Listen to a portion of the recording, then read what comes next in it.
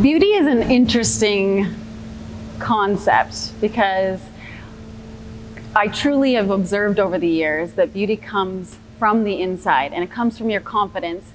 And while, yes, you're getting your nails done and they look incredible, you look down at your nails and that is what gives you confidence. It makes you feel something. And when you feel that confidence in yourself, you project that out into the world and out onto others and into your work environment. And that's what excites me about it.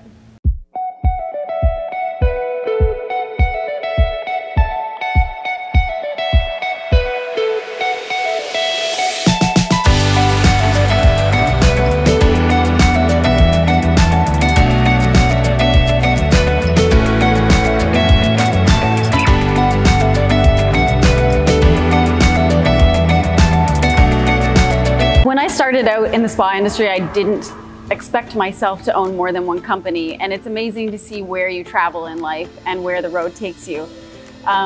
When I started my luxury soy candle company, it was kind of just a gamble as to how it would go.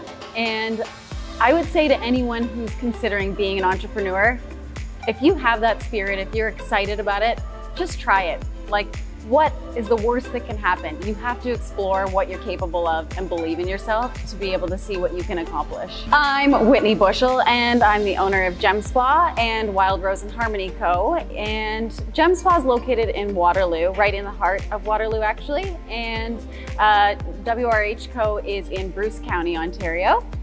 So ever since I was a child, I was definitely an entrepreneur. I started teaching dance and had my own dance school, and from there it just kind of spiraled. I continued on down that path and went to aesthetic school and landed myself owning a spa, and from there I just kind of caught the bug and continued on with my soy candle company, which is Wild Rose and Harmony Co.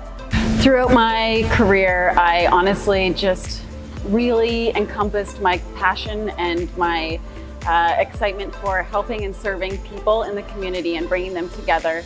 When I started Gem Spa, the driving force behind it was, yes, spa treatments, but also really just caring for the individual and having an environment for them to come and just be themselves. I want them to come in the door and just bring who they are.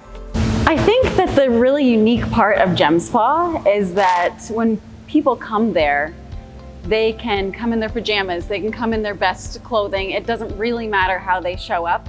They know that they're coming in for a genuine experience, and we have real conversations and we get into life with them. And it's not just about getting their nails done, it's a full community.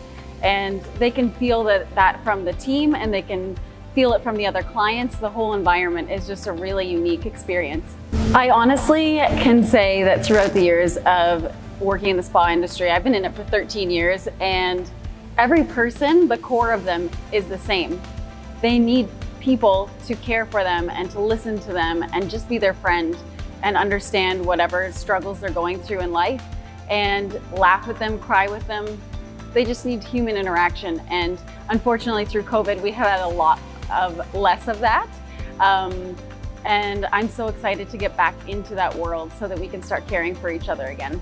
I would say that the demographic for Gem Spa, well, honestly, it's everyone and anyone that comes in the door, but I would take a look at the way that our business is structured, and it's mostly for people who are more laid back. They really like being able to come in and chat with each other, and it doesn't matter, young, a little bit older, they all end up in a room together and everyone's one.